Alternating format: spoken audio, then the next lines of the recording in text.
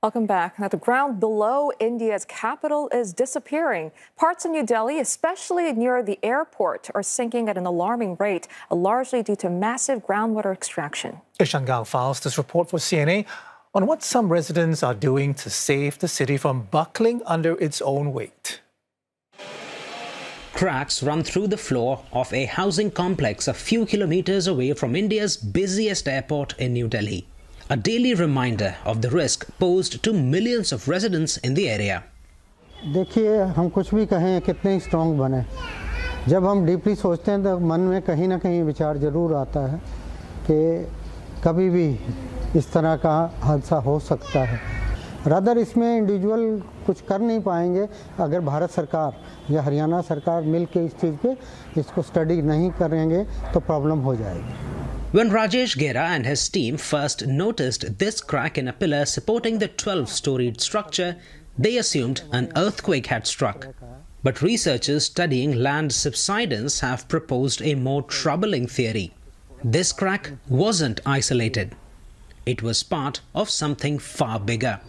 New Delhi was sinking, and at a rate faster than any other Indian megacity. The findings were published this year in a journal Nature by researchers from India, Germany, the UK and the US. Mapping the crisis in stark detail, they said there were 3 sinking hotspots, all located within 12 square kilometers near New Delhi's airport. Satellite data suggests that the land under Delhi and surrounding areas is subsiding by roughly 11 centimeters every year. That's roughly the length of a smartphone. 11 centimeters might not be obvious to the naked eye, but it all adds up.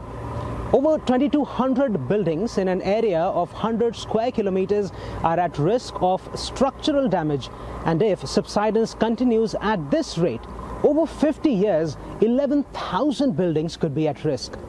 Experts say heavy groundwater extraction is the main culprit, particularly in lower-income neighborhoods where piped water is scarce and underground wells are running dry. As water is pumped out of cracks and spaces beneath the Earth's surface, the soil slowly compresses into cavities, causing the land to subside.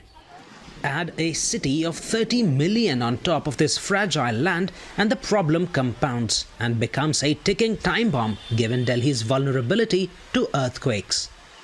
So when that earthquake happens, while this is trembling, the building kind of sways.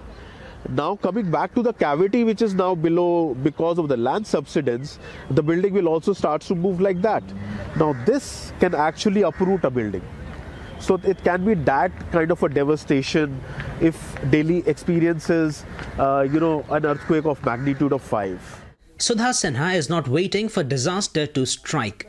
She and her neighbors have been taking steps to recharge the groundwater table, investing thousands of dollars to install these rainwater harvesting pits. Such grassroots efforts have revived the centuries-old water body in Delhi's Dwarka area, resuscitating the aquifers in this region. And as underground water levels slowly recover, researchers tracking Delhi's subsidence say the land here has begun to rise again. So from past 5 years, what has happened, that system is the water situation is getting improved. The urban people who are staying here, they have stopped using the groundwater. The adjoining areas, they are still using the groundwater. Experts are calling on authorities to make smarter choices about where cities expand and to designate high-risk zones as no-build areas, particularly where soil naturally tends to sink.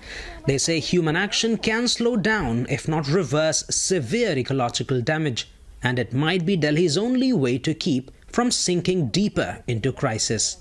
For CNA, I'm Ishan Garg in New Delhi.